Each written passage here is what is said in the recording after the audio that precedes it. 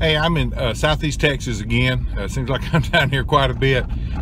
It's in first week or so of January, and it is cold. It was 23 degrees this morning with the wind blowing about 15 miles an hour, so it was a little bit frosty down here. Looking at some tracts that an investment group that we represent bought, and they bought a number of tracts. They all have different types of access or no access or questionable access. And we deal with that all the time in the business that we're in, you know, with rural real estate. And I wanted to talk about the access just a little bit. What got me thinking about it is I just sent another book to Amazon that I did, and it had a couple of chapters in there that dealt specifically with various access problems. So I thought we could visit about it for just a minute this morning. What we run into all the time, basically four scenarios with access. You got tracts that's got deeded, legal access to a public road, straight up, simple. Can't get any easier, better than that. You got tracts that don't have access, but you can get access to relatively easily. It might cost something, but it's just a process to get the access. Number three, you got tracts that don't have legal deeded access, but they do have a physical access, meaning there's a road, a trail that goes to it, by it, touches it, that has traditionally been used to get to that property, but it doesn't belong to that property, so that access is not deeded, it's not merchantable. It means it can't be conveyed from one landowner to the next, but it's usable.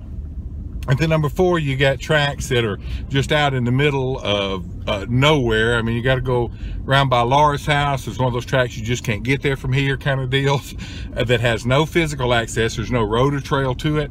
There's no deeded legal easement or servitude to it. It's just out in the middle of nowhere. We got some of them scattered around here like that as well. The tract that we're looking at today, or I'm going to go look at one of them, is a tract that fits scenario number two. It doesn't have legal deeded access, but we can get it, and get it relatively easily. There's a process and a check, but we can get it. The tract I just left, and I got some video of and took pictures, it's got public road access. It fronts a county road here in Southeast Texas in Jasper County, and it's, you know, driving down the public road, property touch it, there it is right there.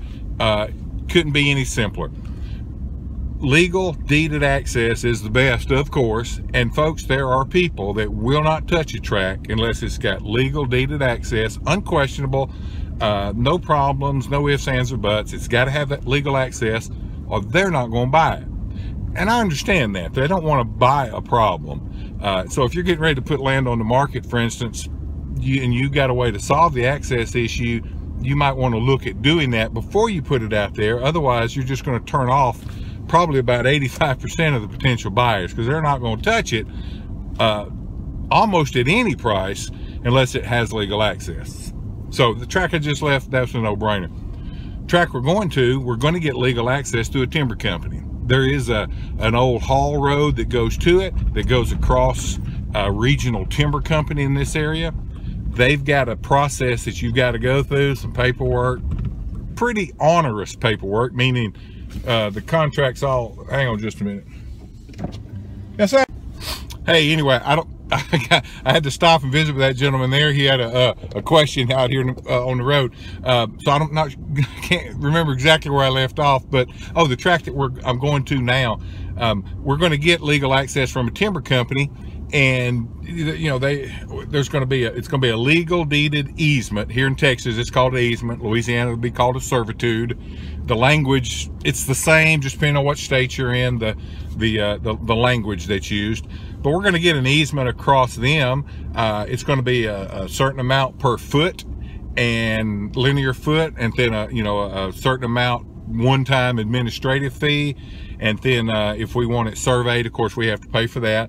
So we're going to do that. It's going to cost several $1,000s, but this is a tract. It's going to be, I think it's about 80 acres, and it's a very short distance for the access. So we're talking about, for several $1,000s, we're going to have a legal deeded, a 30-foot wide easement to almost 80 acres. So when you do the math across that, that's worth that. If it were a 2-acre deal, it might not be worth that. But, you know, 80 acres for the money we're going to pay, you divide the cost of that across 80 acres, it's a no-brainer, slam dunk. You got a tract that's going to be hard for most people to want to buy because there's no legal easement. Now we buy a legal easement, everybody's going to be, they're all going to be interested. So problem solved. That's going to be an easy one. The third type are tracts that have a physical road to it, but there's no legal deeded guaranteed right or use of it. A lot of timber companies in my part of the country are like that. People buy a tract that's on or off of a road that's owned and maintained by a large timber company, and typically you can use that road. Now they may or may not grant you a deeded legal easement to it, but it's been traditional use for that tract. And so people that are used to buying land, selling land, used to that kind of thing, a lot of folks are not scared of that because they know they can use that road to hunt, to get timber out, to be on the property and enjoy it. They can use it anytime they want and never have a problem. The issue with it is most banks are not going to lend money for a tract to someone who doesn't have legal access to it. So typically that deal has to be a cash deal where a buyer is buying it for cash. They've got their own money in place. They're not needing a lender to close the deal. So that's no problem. And then when they get ready to sell it, again, they're in the same situation maybe some of you are in. They've got a property that doesn't have deeded legal access, and it's going to be hard to find a buyer for that unless it's a buyer who's sophisticated in rural land tracts or a cash buyer, and they understand that, hey, it's not the perfect situation for access, but it's doable. And so they take the little bit of risk with it and don't have any problems. The fourth situation, and we've got some tracts that are like that here in this big package that we're working, that we're trying to find a solution to, are tracts that are out in the middle of nowhere. There's no deeded legal easement. There's no trail to it. We're having to deal with landowners between the county road or the state road, highway and the tract, figure out who owns what, approach them and try to buy an access. That's one problem. And then when you cross that bridge, solve that problem, now you got a 20-foot wide or 30-foot wide easement across undeveloped raw land that may have pine trees on it this big around, or hardwoods or whatever. And now you got to develop the road. You got to go cut the timber off of it and clear the road. Hopefully you negotiated the access in a location where the topography is good, so that you're not going through creek bottoms and washout and low spots. And you know, you've got good topography where you can go in, and when you get the ground cleared and a crowned up road, that you've got a good solid road that you can use in the future. We've bought these before, done it a number of times, and sometimes you just can't find the perfect spot to put the road. You got to get the best spot you can, and so you may end up having to put in you know, some culverts and you know, some crossings across little small creeks or drains or that sort of thing. It's not hard to do. It happens every day.